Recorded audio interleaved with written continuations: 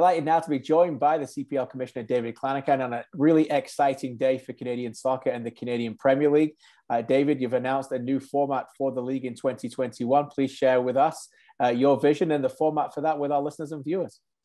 Yeah, well, thanks, KJ. It's good to see you and obviously talk to you. By the way, congratulations on your work at One Soccer now. You've hit the ground running for sure. Thank you. But as far as the format's concerned, no, we're very pleased with doing what we're calling the kickoff in Winnipeg. All 8 teams are on the ground now. We have just under 300 people there. I think it's just over about 275. Happy to report to everyone that we're showing negative results on all the testing we've done. So we're doing what we normally do, and that's adhering to the proper safety protocols. So we're very pleased there. This year, we've added a little twist, though, is one of the things we're talking about is people have been asking us, well, what's the format? We know you're in Winnipeg. You're going to play through to the end of July, and then you're going to go back to home markets, which I've been very clear. That's what we want to do. Let's go back to home markets, and the way things are starting to shape up in the country, we're going to be able to do that with fans and supporters in the stands. I couldn't be happier. I feel like it's Christmas Day for me right now. Especially with the announcement today in Ontario, which is good news all around, because that's obviously the province we were worried the most about. So yeah, we're very good there. And so we've decided that what we want to do is we want to now bring four teams into the I'll call it the playoff series, with the 4 teams when they're ranked 1st through 4th, they'll move forward. 2 single game semifinals, 1 versus 4, and then 2 versus 3. Of course, the 1 and 2 teams would host that single game format. That's why they work so hard, and the matches mean so much throughout everything, KJ. So at the end of the day, we want every match to count, and so they're always going to be striving to be able to have their fans host that semifinal match. The 2 winners will then play off in a 1-game final, and the 2 winners from the semifinal, that team which finishes highest in the standings, again, one more reason to want to be first, right? Mm-hmm. All you do is if you win in the semifinal game, you get to host the championship match, so a 1-game final. We think that's going to be fantastic. It gets us to where we want to be, and we'll have a full season in. We'll play all of our games like we had planned, and a good playoff and championship round, so that we can crown our champion. We think it's we were dealt lemons, so to speak, in Canada this year, and I think we've made lemonade out of it with this solution. So we're very pleased. Yeah, really a lot of things to be pleased about. Let's dissect it and get into some of the information you mentioned. Obviously, expanding it to 4 teams. I know that's what we had last year at the Island Games as well, but a completely different format, really, with a tournament. Why was it imperative for you and the league to expand it there? Is it just because it's a bit of a unbalanced schedule? And also, as you mentioned, the illusion that almost every game is so important. And I can really imagine the really excitement to get into that top 4 as the season goes on. Yeah, and you've hit it right on, KJ. The bottom line is that we definitely we have an unbalanced schedule, just the way that we're doing it. And why we're doing the bit of the unbalanced schedule is really to keep the travel and the exposure for our players, so it's safety of our players, but also making sure that we get to play games at home. But we want to keep travel to a minimum. So the back half of the year after we leave Winnipeg, there'll be some unbalance to that. So that's caused most of that. But we see it as a great opportunity, right? By adding another team in, similar to what we did in PEI in the Island Games. I saw it last year, that last weekend, you know, when I was sitting with very few fans in the stands that were allowed into the Island Games venue. It was amazing that last weekend, because we had 7 teams literally that were still in the hunt to make it to the final. I'll call it the final 4, to steal someone else's expression. Right. But we also had the 8th team who could have been a spoiler for somebody as well. So everybody was in it to win it that weekend. And you want that.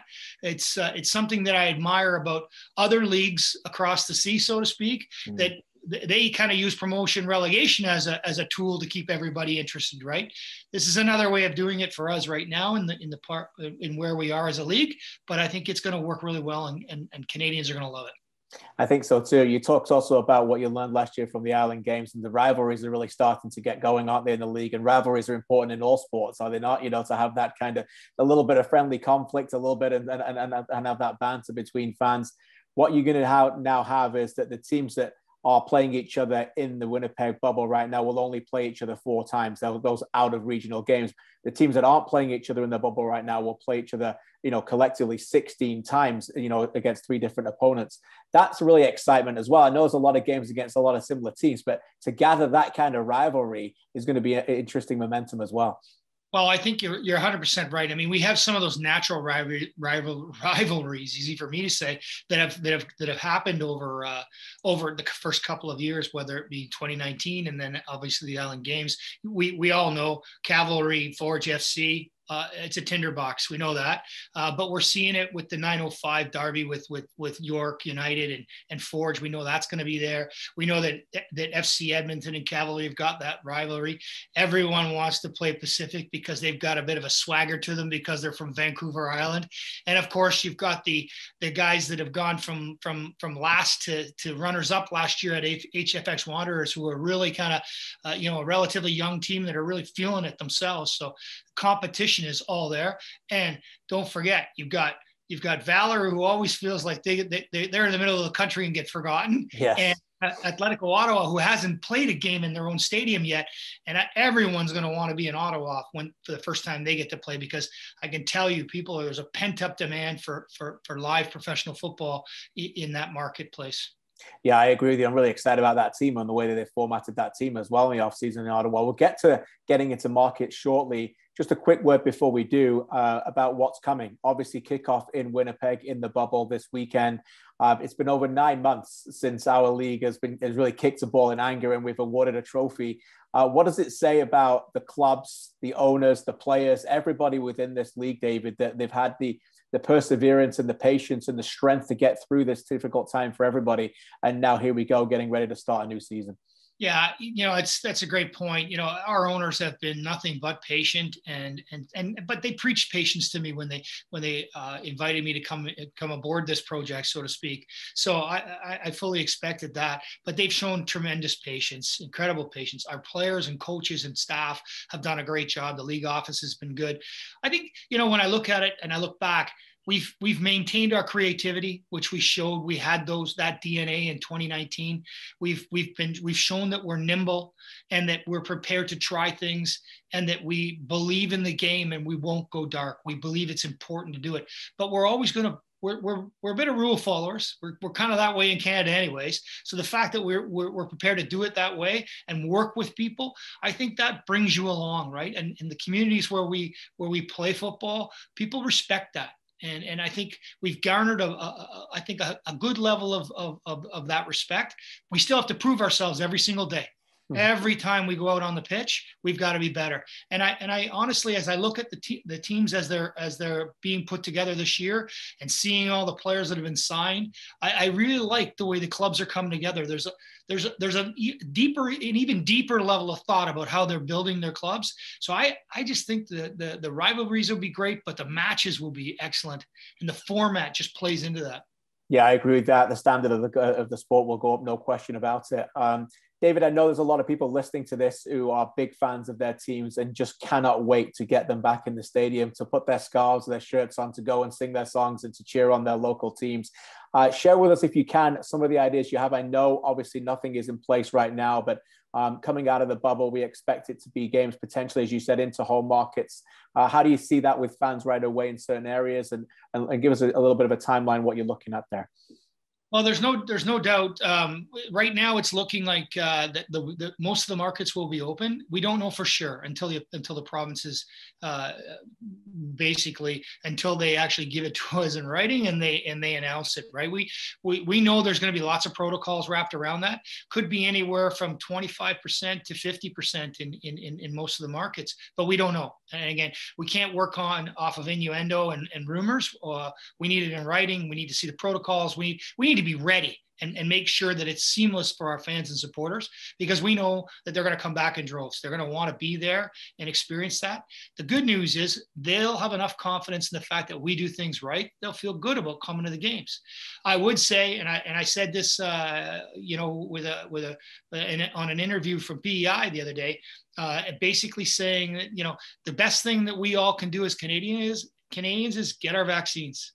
get our vaccines. It's important. You look at what's happening in the country right now with the amount of vaccines that are out there and the second doses. That's important. It's important to the country, but it's also important to live sport and also to be able to go and enjoy the events that we love the most. And in Canada, we love live sports. So I think that's one message I'd like to put out there. But we're gonna have some fun this summer. That's for sure, KJ. Yeah, we'll have a lot of fun this summer. The fans will be back, and we're really excited to welcome them.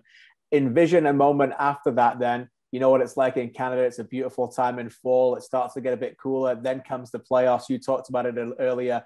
I know in 2019 there was the brilliant rivalry you alluded to earlier between Cavalry and Forge about the two-legged playoff. We had that game last year at the Island Games, that one-off. Talk to us a little bit about how excited you are to have that one-game final to award a champion in 2021. Well, certainly the one game final is very interesting for us because, I mean, you think about it, it's one game, it's 90 minutes, 90 minutes extra time if needed. Right.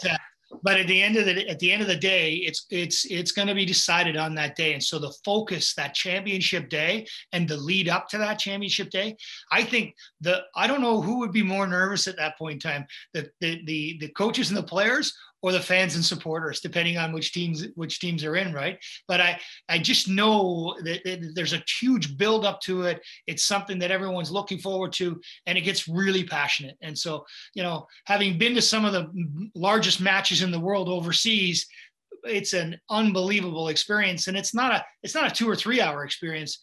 It's a 2, 3, 4, 5 day experience for some.